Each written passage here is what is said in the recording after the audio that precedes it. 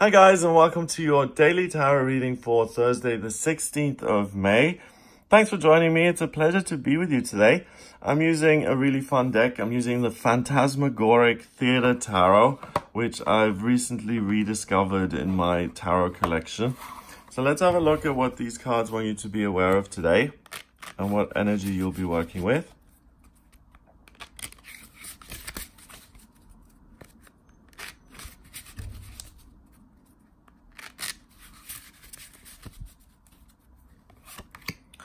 So we've got the King of Wands in reverse,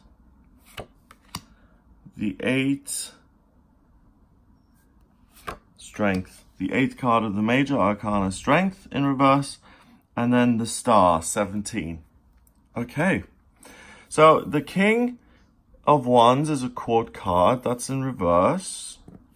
Strength and the Star, they're both Major Arcana cards, and they are fundamental themes in life. Okay, so let's have a look at what these mean, and I'll turn them around again in a moment. The King of Wands is someone who is in charge of his destiny. He's got to the pinnacle of success. He is completely free. He does what he enjoys and loves. He is living his life purpose. He's doing work that fulfills him, that makes him happy, and he's just thrilled to get up every morning and to be able to do what he does. So it's kind of living the perfect dream life that we all want to live. Having freedom and choice and doing something because we care about it, not because we have to, or it's a responsibility, or we have to make money, or whatever it is. It's doing something that's play. That's a dream come true. So that's in reverse, so you're not quite there yet. But with the King of Wands in reverse, you're getting there. So it's kind of something that you're working towards. And with the 8th card of the Major Arcana in reverse, we've got the South Node of the Moon in astrology here. Very interesting. Strength is about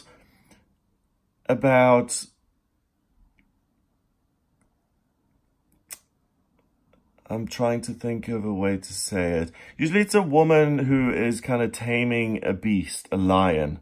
So the Strength card is about managing the emotions and your inner beasts and your inner monsters that sabotage you. So your ego is saying you're not good enough, you can't.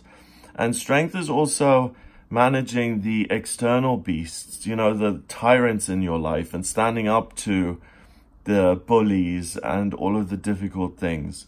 But today, and it's interesting that I'm using this deck, and I believe in the law of attraction. I pick the deck that I'm meant to pick for the day. And I've never seen a Strength card that has the South Node of the Moon in it. And the South Node of the Moon is about letting things go. It's about cleansing.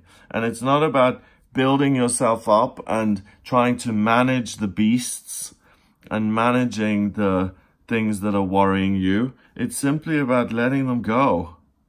And then we've got like a palette there with a paintbrush, books, and a brain on top of it. And someone who's in love and the sun and weird little trees and everything.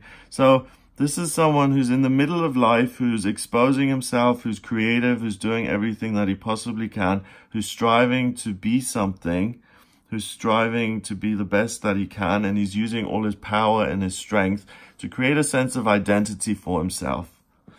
And what we're seeing today is that you don't need to create a sense of identity for yourself. You can let go of all of the difficulties, and you can just rest in being the star that you already are. You don't need to work at it.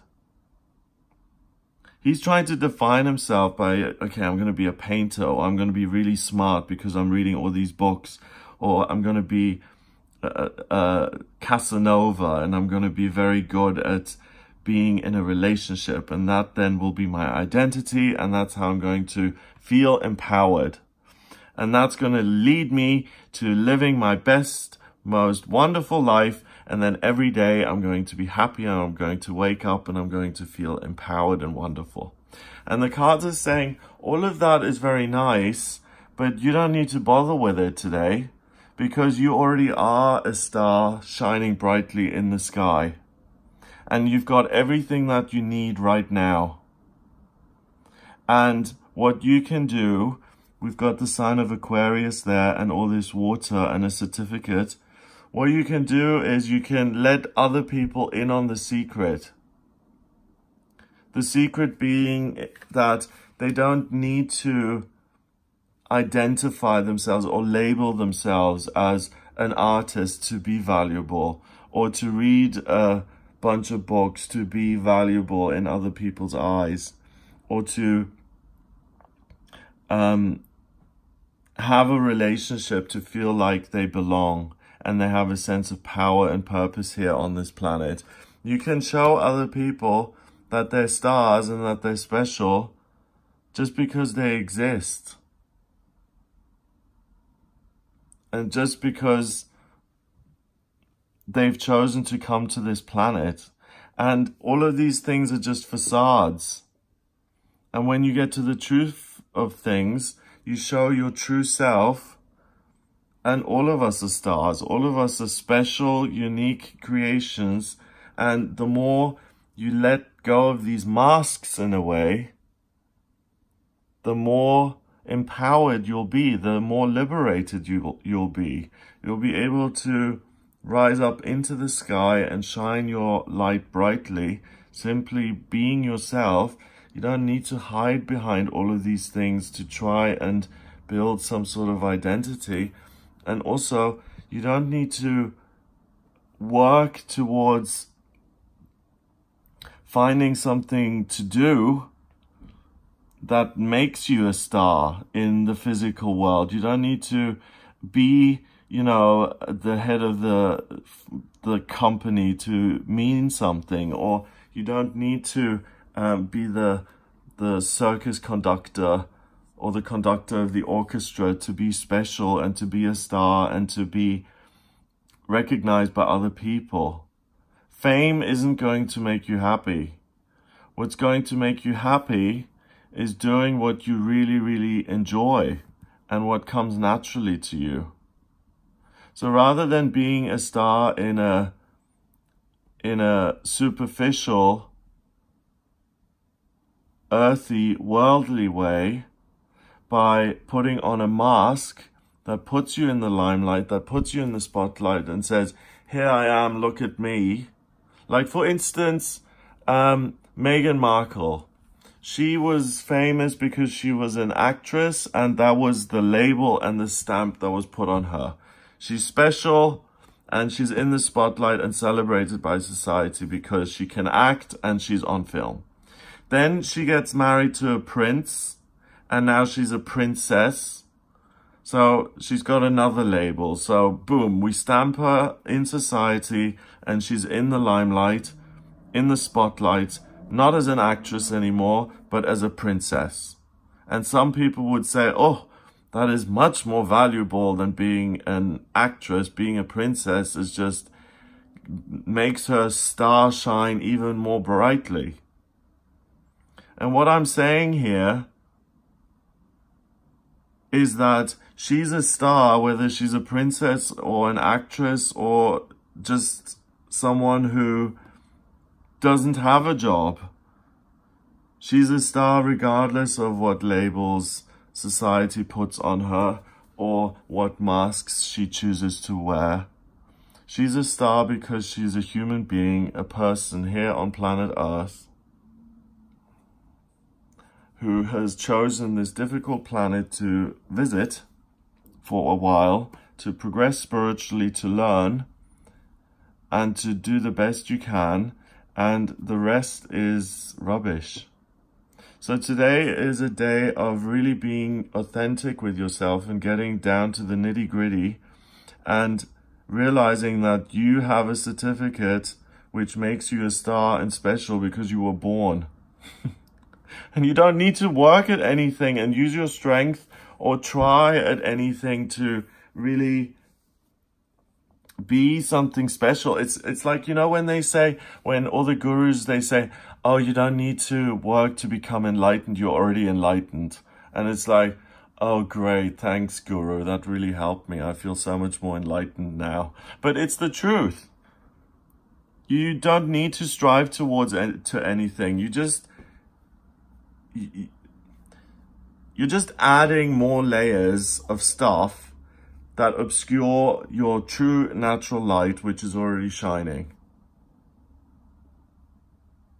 Other people will see it.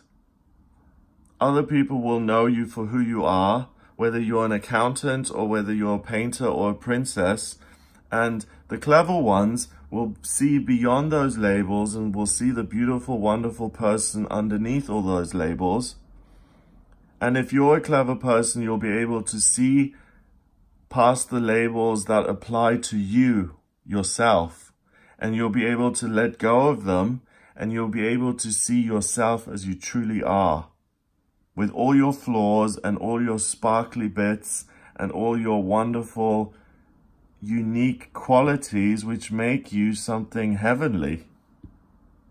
And the best thing that you can do is to encourage other people to drop the act, to drop the facade, to connect on a human level, to say, this is me, that's you, let's talk, let's go have lunch, let's go enjoy ourselves, and let's not bother with all this rubbish and boast and say my house is the biggest on the hill and it has a view of the valley, and look at this diamond that my husband or my fiance gave me, it's 12 carats and aren't I special? No one cares. What people care about is whether you're present and whether you like them for them and whether you're authentic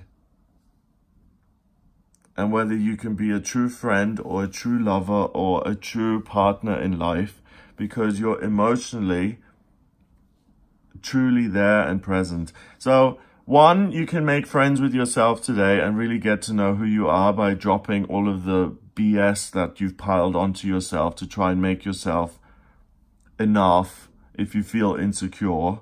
And second of all, you can encourage other people to drop it, and you can connect on an authentic level, and you can speak to people today in a way that you haven't been able to before, because it's a day of real honesty and integrity and people really getting in touch with their true selves.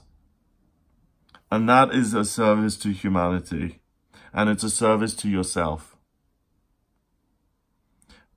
Because please do realize that you're special simply because you're here. You're special because you're breathing. And that's the end of it. And that's that. 17. And the king is 18. And 8 is 26. 2 and 6 is 8. And 8 is power. Strength. So your strength comes from being vulnerable. Your strength comes from letting go, not hanging on. Your strength comes from stripping everything away and just leaving the bare you there, instead of putting up a fortress. You don't need a fortress and walls to protect yourself. Your strength is you in your birthday suit as you are. That's your strength. And knowing yourself and being able to see yourself with all your flaws and all your amazing assets, that's real strength. So embrace that today. It may be a little bit confusing, but by letting go, you truly become strong. By letting go of the facades, the stuff that's not real, and by embracing the stuff that is real, that is real strength. That's true strength. So if you want a personal reading with me, if you've got questions about how you can be more authentic, what you're destined to do here on planet Earth, what your life purpose is, what your talents are when it comes to work, what your easiest way forward is to let your light shine without plastering yourself with things that really have nothing to do with you, and to find the most straightforward line to living your maximum potential. And please get in touch with me for a personal reading. It's gregoryscott.com. Click on the readings tab to order your reading or the book your reading button on the front page. Have a wonderful day, and I'll speak to you tomorrow.